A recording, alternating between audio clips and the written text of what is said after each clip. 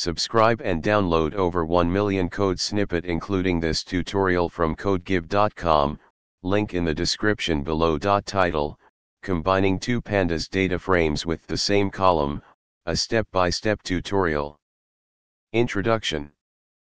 Pandas, a powerful data manipulation library in Python, provides various methods to combine and merge data frames. One common scenario is when you have two data frames with the same column and you want to combine them.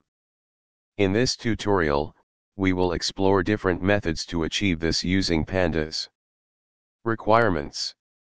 Step 1. Importing necessary libraries. Step 2. Creating sample data frames. Let's create two sample data frames to demonstrate the merging process. Step 3. Using merge method. The merge method is a powerful tool for combining data frames based on a common column. Here, we'll merge df1 and df2 on the ID column.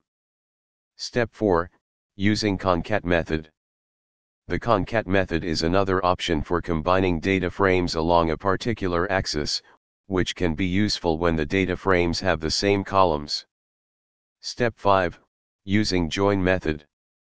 The join method is another convenient way to merge data frames on their index or a specified column. Conclusion.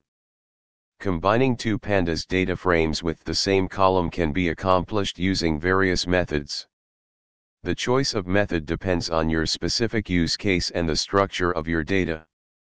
The merge, concat, and join methods provide flexibility and allow you to handle different scenarios effectively. ChatGPT.